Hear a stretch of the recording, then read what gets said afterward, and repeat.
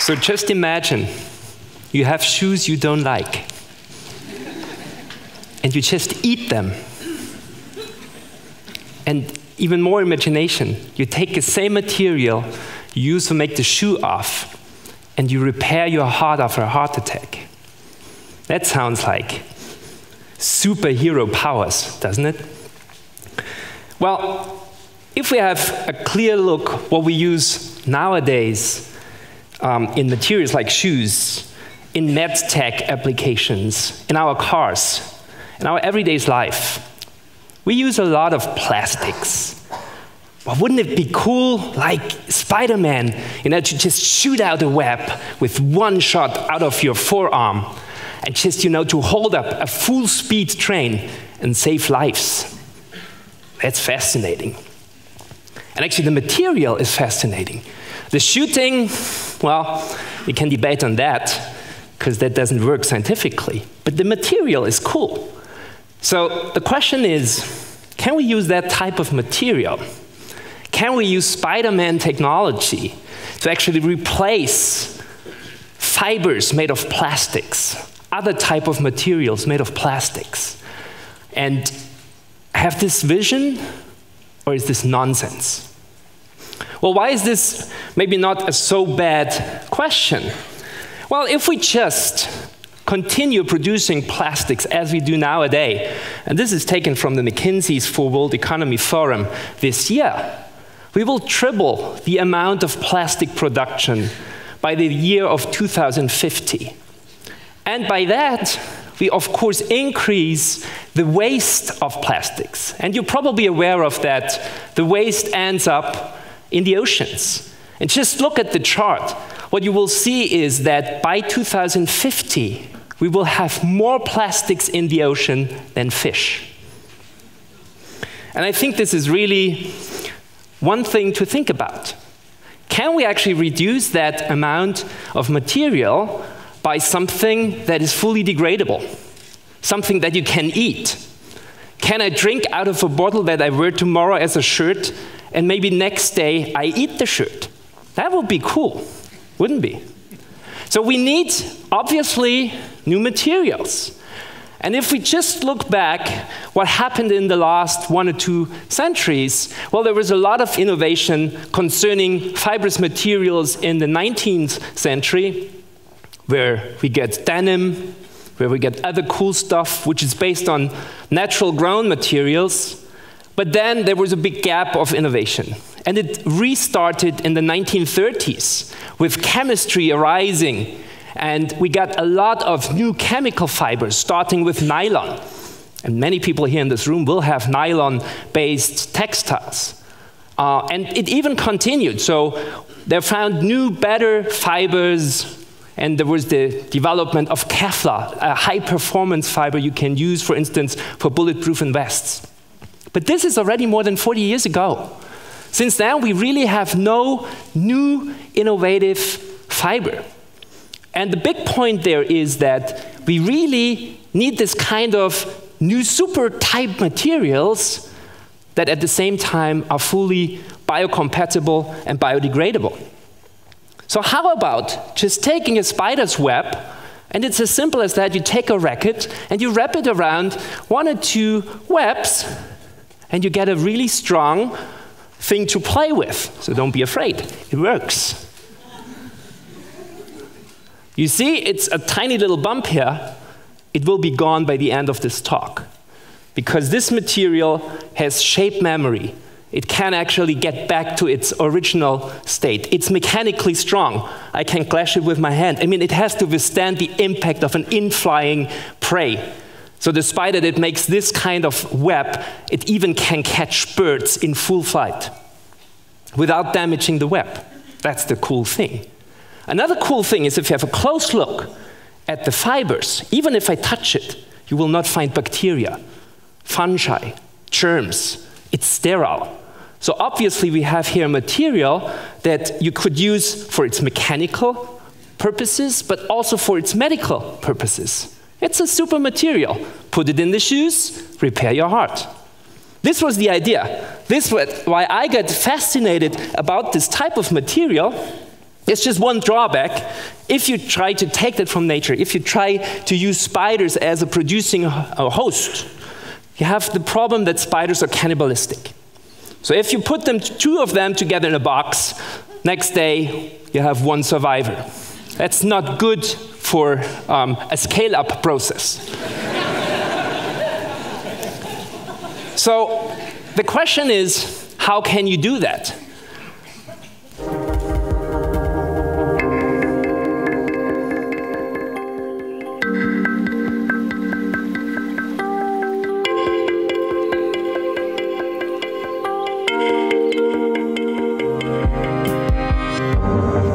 Well, actually, you have to take this idea, to get the inspiration, how a spider produces the material, and then you have to adopt it to a technical process. And this is what we call a Spiderman technology, but it's not like Spiderman does it. It's not shooting out something of your forearm. So what we have to do is, we have to produce the raw material, and the raw material is protein. It's a silk protein that you literally can eat. The spider eats the webs when it's no longer of use.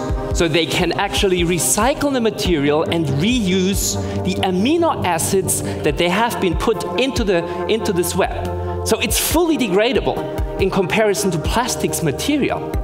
And it has all these really nice properties.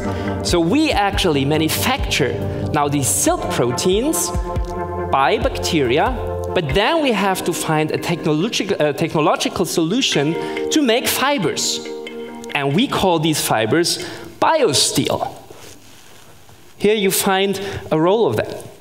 So this is the processed fiber, and the properties are pretty much identical to what we find in nature. So how can we do that? That's the big question. Now, think about Spider-Man.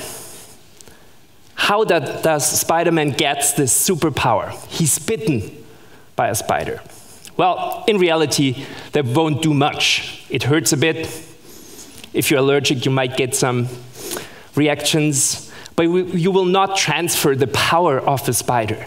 But what you can do is you can identify the blueprint, the genetic information for the silk molecules. And if you know that, if you identify these genes, you can transform these genes, you put them on a transporter, on a vehicle, and then put them in another host. And we have chosen bacteria, Escherichia coli. We have them in our intestine, a lot of them. And you can actually train them, so to say, to produce spider silk, but no fibers, just the raw material. And then you actually have to have a close look how the spider makes a fiber out of this material. It's not shooting like Spider-Man, it's drawing. And if you understand all these natural phenomena, then you actually can develop a process that allows you to make such fibers. But can you make shoes that you can eat? Well, that was a big question that we had in the last years. Can we make really a product out of that? And the product would have the advances that it is lightweight, like silk. It actually has a microclimate control. It is vegan because we produce it not with animals anymore, we produce it with bacteria. And actually it's not smelly, so if you sweat in your shoes, they're not stinky because bacteria cannot stick to the surface, remember? And so you also have some moisture management because silk actually can very easily uptake and release water. And therefore we like silk clothes so much. So the question is, can we make shoes out of that? Yes, we can. And these are shoes, you literally can eat it. You need good teeth because the fibers are strong, right? But you can eat them, beside the sole. So far the sole is still made of plastics, I'm sorry about that, but we work on that either. So now that we have this technology, are there more ideas? Can we actually supplement a lot of other plastics that we have in everyday's life? And all these plastics that we have, especially in cosmetics, in skincare, hair care products, they will all go to our aquatic systems. So it would be a very nice idea to use the technology to put that into cosmetic products, and that already happened. So you can have cosmetics, skincare products, hair care products, even products for other parts of your body that contain spider silk. And there's a cool thing about that, because if you take that cream, put it on your skin, it immediately builds a film. So we no longer have fibers. Now we actually make a protecting film of silk. And this has pretty much the same properties as the fibers. It protects your skin from getting attacked by bacteria, by pollution, by dirt, and it moisturizes your skin. That's a cool thing. And once we found that out, that we have this protecting function, we had the next idea. What happens to stuff that we put inside our body? What happens with implants? A lot of implants cause some side reactions. So our body doesn't like to have other stuff stuck into it, right?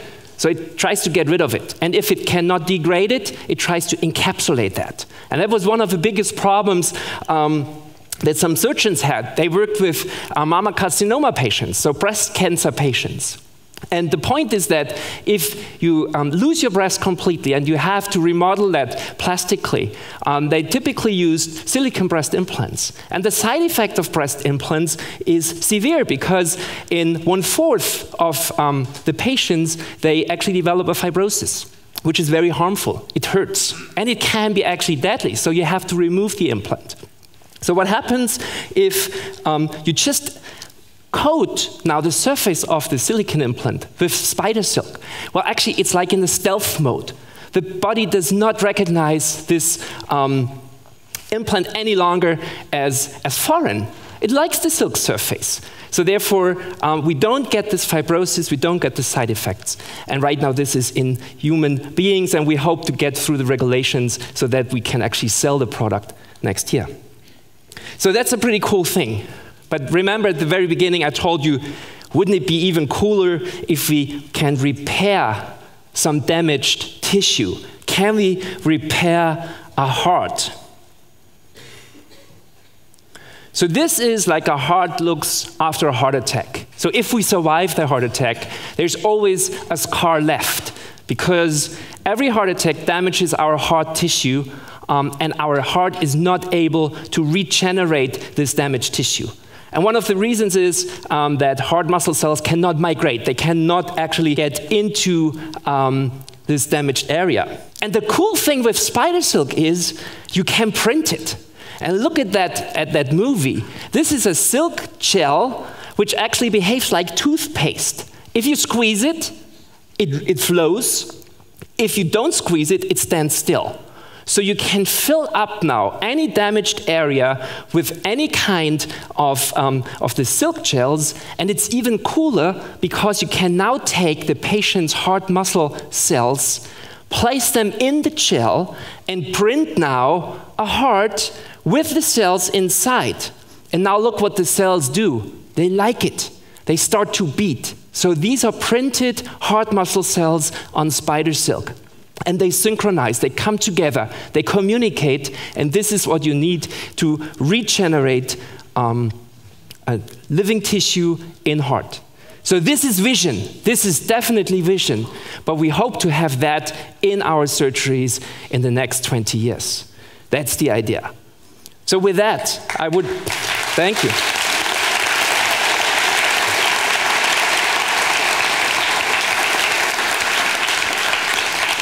With that, I hope I could give you some idea that Spiderman technology is scientific. It's not nonsense. Some of it is, but not all of it.